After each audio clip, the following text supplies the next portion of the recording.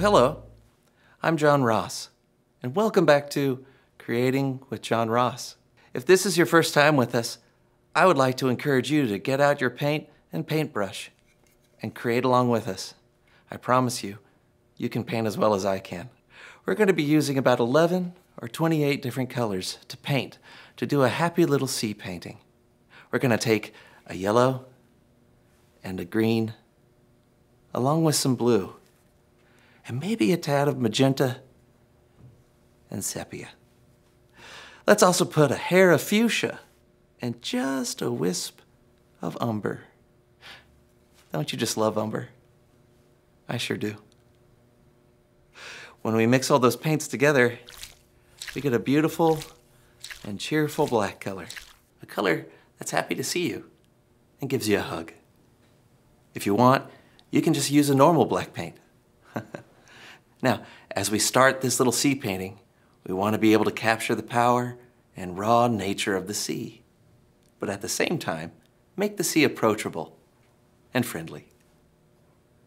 Why don't we give the sea a happy little wave? That's it. Nothing too scary or over the top. Just something to help capture the mood of the sea. Now let's add some blue. You can't do a little sea painting without blue. Oh, you're painting a sea, huh? Yes. Would you like to see the sea? I would love to see the sea. Okay.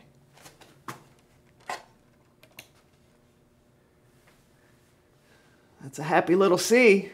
Sea. That's yes in Spanish. I get it.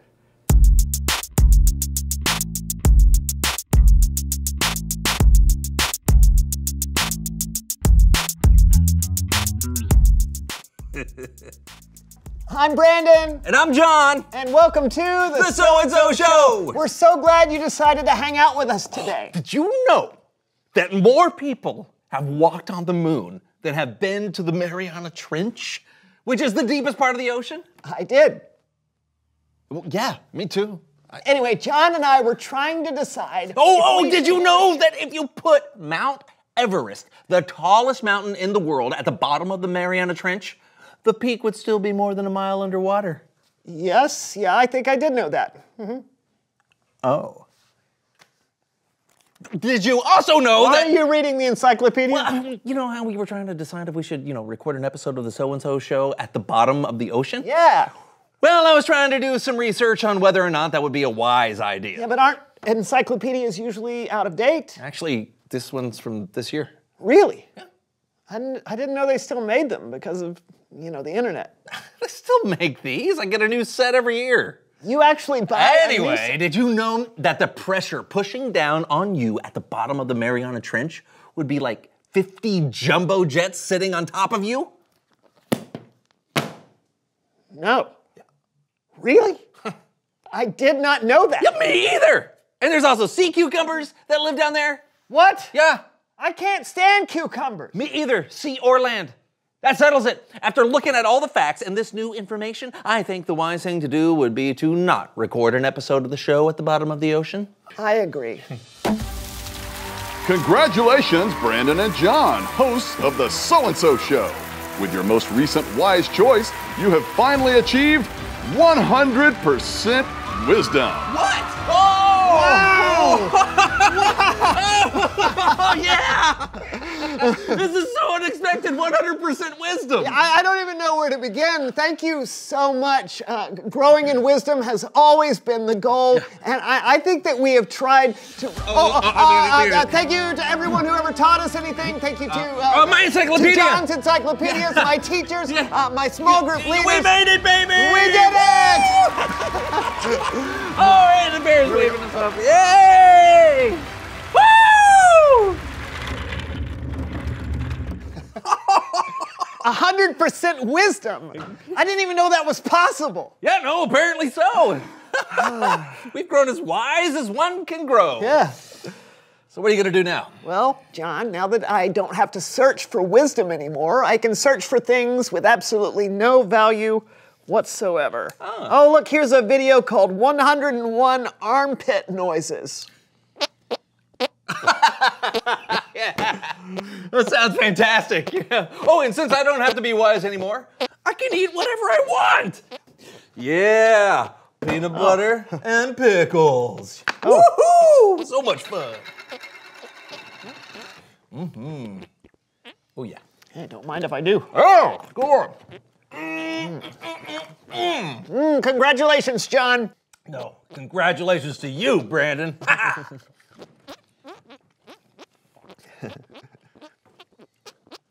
Hey! Wait.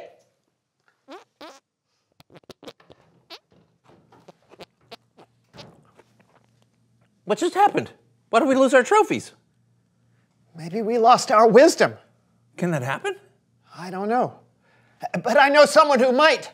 It's Bible story time with Kellen. Oh, yeah.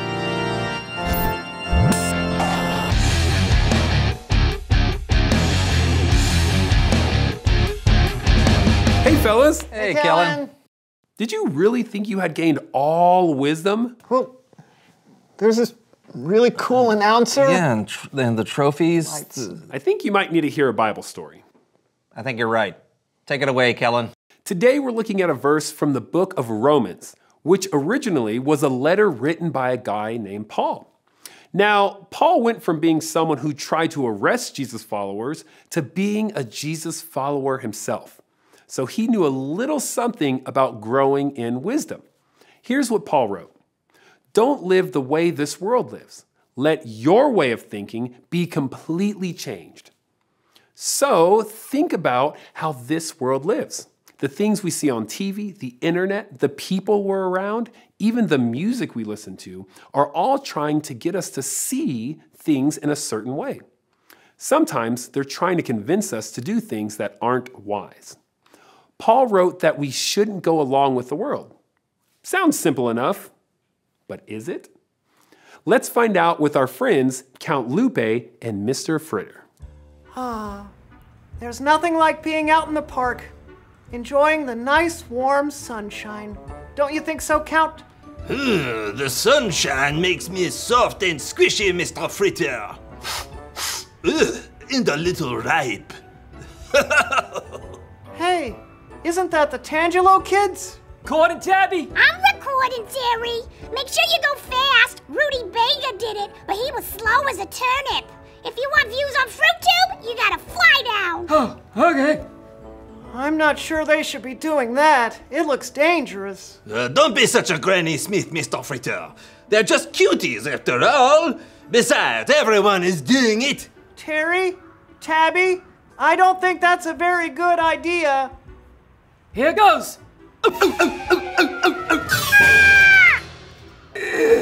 Did you get that? Yeah. Ouch. Get this too. Did you get that? I'm sure he'll be fine. But that's what happens when you do something just because everyone else is doing it. You can get hurt in a lot of different ways. Paul wrote that you should let your way of thinking be completely changed. Instead of following the world, you should follow Jesus. And Jesus will help you change the way you think and the way you act. Here's what Paul wrote next. Then you will be able to test what God wants for you, and you will agree that what he wants is right. His plan is good and pleasing and perfect. When Jesus helps you change the way you think and act, you'll actually see the benefits of those changes made in your life. You'll see how good and perfect God's plan is. Okay, let's check in again with Count Lupe and Mr. Fritter. Well, hopefully you and the Tangelos have learned your lessons. I have, Mr. Fritter. No more dangerous, death-defying deeds of daring do for me. I think that's wise. Unless it gets me a lot of likes. What was that last part, Count? Count? Count! Oh, dear. No, Tabby. I don't think this is a good idea. Don't you remember what happened last time? Maybe you're right. FruitTube is fun and all, but I just don't think it's worth it. Yeah. Stand back! I am here!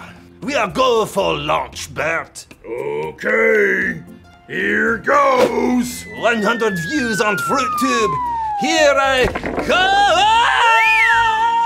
come! Looks like Count Lupe still has some growing to do. Medic! Oh dear. Mr. Fritter's right. Count Lupe does have some growing up to do. And that goes for all of us. We should never stop wanting to learn and grow in wisdom. God wants what's best for us and doesn't want to see us get hurt. Wow. Hey, thanks, Kellen. I think we needed that. So, we're never gonna reach 100% wisdom? Because I really wanted that trophy.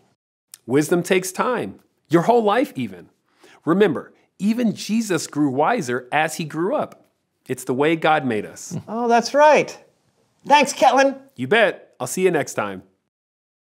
You know, I can't believe the first thing I wanted to do when I thought I was full of wisdom was eat junk food. Yeah, I wanted to listen to armpit noises.